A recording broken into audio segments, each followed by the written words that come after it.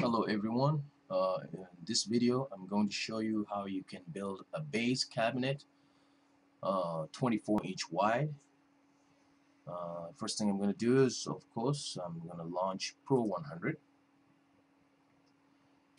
and I don't care about new project and all that, but I will resize the room. It's too big, maybe 100 by 80.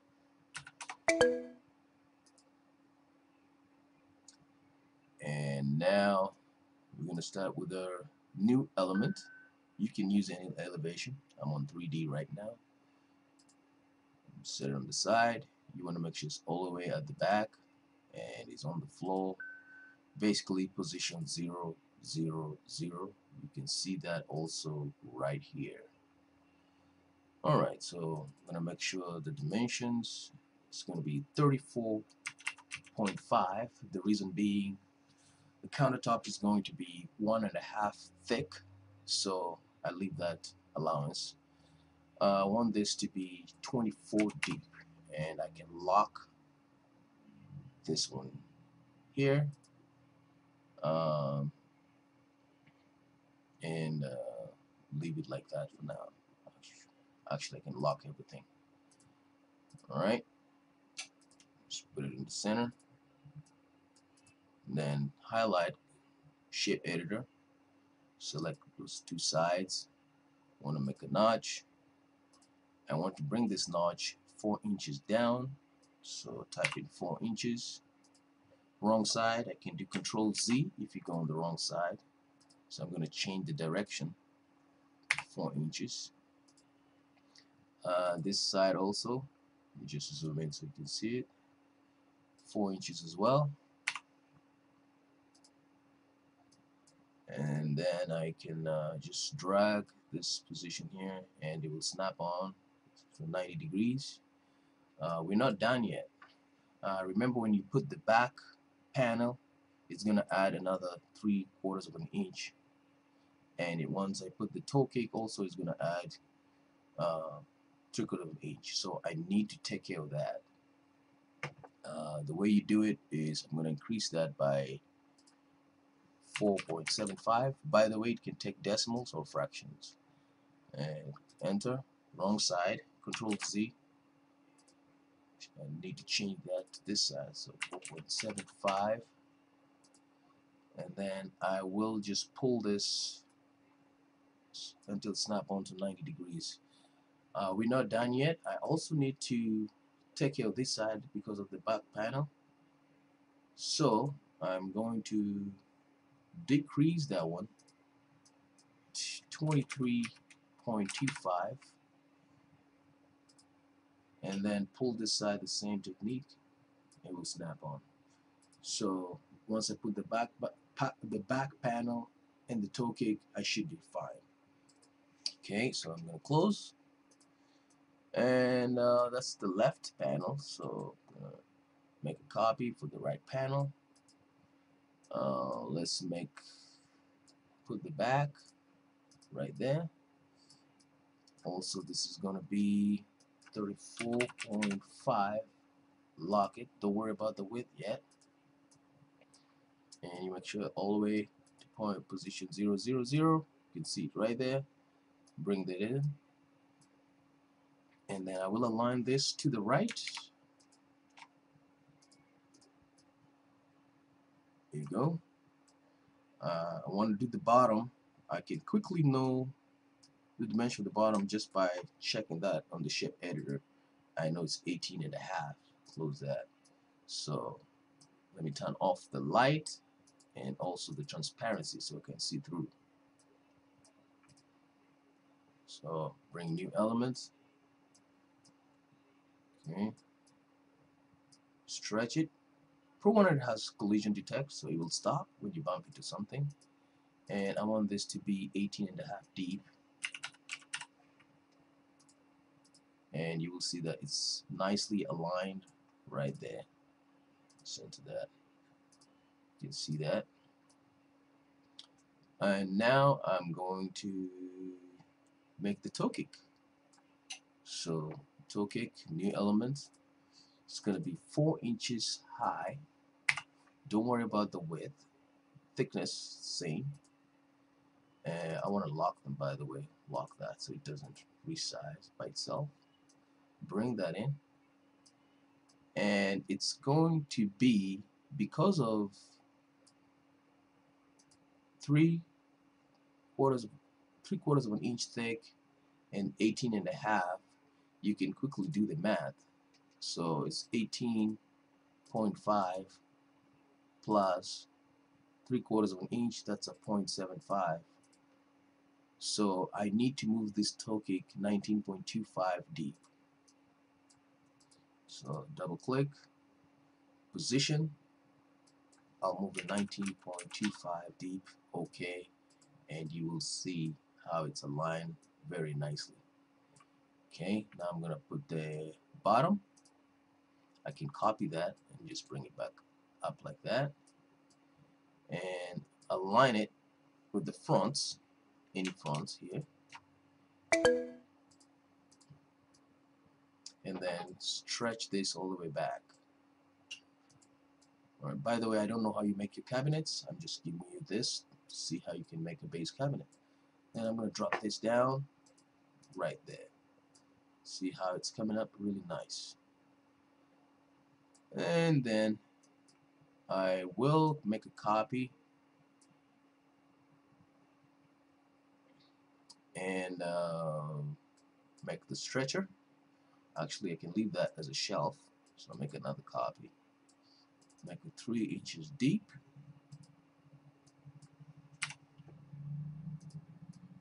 See that? Then I'm going to align with the tops. See how nice it is. Make another copy. And I want to align this with the fronts. Those are my stretches. And then nailer, I can make another copy of that and then rotate to 45. Sorry, that's y-axis, so I'm going to go back. I'm going to go x-axis. Rotate once, twice. It's now align there. Make sure it's all the way back. And then it's up. It will bump and stop. So far, so good. Okay, now let's go ahead and name it. So this is the left panel. This is shelf. This is the right panel. Right panel. This is the back. This is the toe kick. One more. This is the toe kick bottom. Toe kick bottom. And these two, holding my control shift to select so I can name both. These are stretchers. You can see what's going on to the right on the structure. Let's see what we haven't named. What is this? That's the bottom. What's left here? This is a nailer. We're done with naming. The reason why we do that is so that when we generate a cut list, you will see all those parts. Here's where you're going to decide whether you want frameless or you want frame. You don't want them. I mean, when you want frameless or you want frame. I'm going to go with frameless, so I'll just make the doors. But before I do that, I want to select all, Control A, and group them. And I'm going to call the whole thing B24 because it's a base cabinet 24 inches. I don't know how you name your cabinets. This is kind of pretty standard. Okay. And make sure it's actually 24 wide. So now I can resize it. There you go. If you go to the north wall. Let's measure that. Let me select and stretch it. It's 334.5 high. That is because we have not put the tokic. I'm sorry, the countertop. The width. There you go. Turn red. Let me zoom in so you can see what I'm doing. And it's exactly 24. So that's good. Now let's make the countertop. Is going to be standard is 24 deep, 25, sorry. Height, that's going to be 1.5,